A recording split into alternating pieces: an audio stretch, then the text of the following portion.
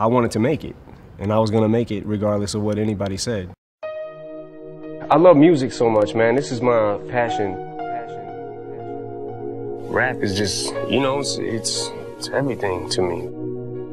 I feel like, you know, I really believe in freedom of speech. I can't even stress that enough. I feel like, especially artistic expression, you know, I believe an artist should be an artist and be able to say whatever he wants to say, whether you think it's good or bad, you know. This is my world. This is, you know what I'm saying? Like, this is what I do. This is what I do. This is what I do. Well, I came up through the hip-hop scene, the local hip-hop scene in Detroit. You know, everything back then was just about battling. I mean, if you wanted to make a name for yourself, the battle scene was also, it was so huge. I mean, there was battles every couple months where, you know, anybody who was anybody was trying to make a name for themselves would come out.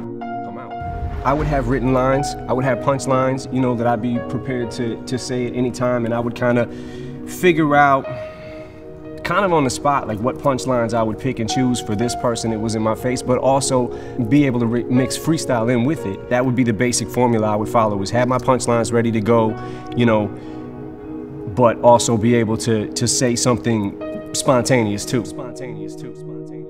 I think one of my greatest inspirations or things that I would feed off of basically was just obviously people not believing in the, you know, the cloud of doubt that kind of I felt hung over my head, and wanted to just prove everybody wrong. Lately I've been hard to reach.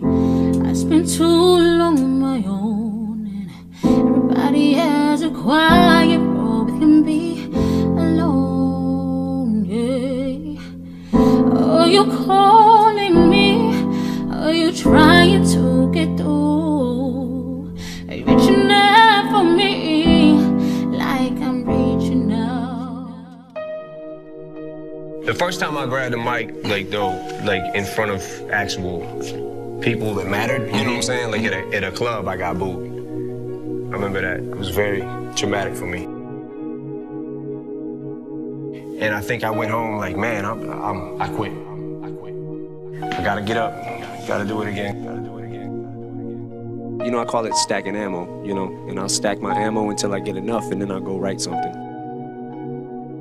Every time there's a new issue or something that comes up that needs to be addressed, that's how I explain it through my music and express myself through my music. I was reserved and I was shy and had it in me, but wasn't quite sure how to bring it out yet. I wanted people to hear me so bad. Like, I'm not gonna front. Like, sometimes it gets hard to try to balance them out, but I'm a father before I'm a rapper. So, you know, my daughter comes first no matter what, and if there's important things going on in her life that I need to be there for, then I'll drop what I'm doing. I'm certainly blessed to be in the position that I'm in, but you know, and to have a career as long as I've had. But there's something about those days that was special. You know, it was that time period, just being young and just not knowing what exactly was going to happen, and kind of the thrill of the chase. It almost made it fun, you know.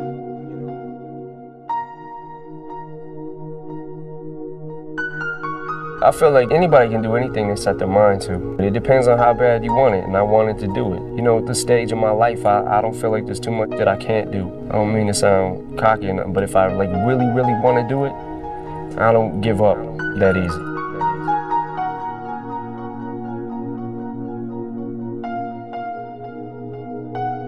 This is music, this is my art, this is what I do. This is my story. This is my story. This is my